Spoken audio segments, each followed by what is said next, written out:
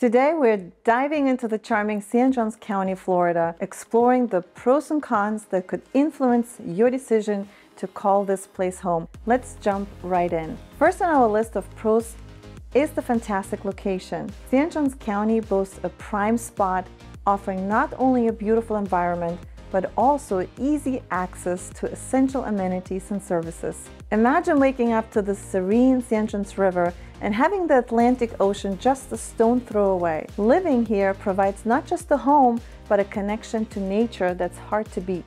Convenience is the key, and being close to the Jacksonville International Airport is a major plus for frequent travelers. Whether for business or for pleasure, your journey begins just around the corner. But it's not just about the immediate surroundings. St. Johns County is strategically positioned near other cool towns like St. Augustine, the oldest town in the United States, offering a diverse range of entertainment, dining, and cultural experience. Now let's talk about some cons. The warm climate brings with it a downside: mosquitoes and all kinds of bugs. While the weather is delightful, it is essential to be prepared for these little creatures. Another factor to consider is overdevelopment. As the area grows, so does the potential for increased traffic, strain on local resources, and changes to the community's character. It's a trade-off worth thinking about. So in conclusion, St. Johns County has a lot to offer, from its prime location and natural beauty to its connectivity and diverse experiences. But like any place, it's not without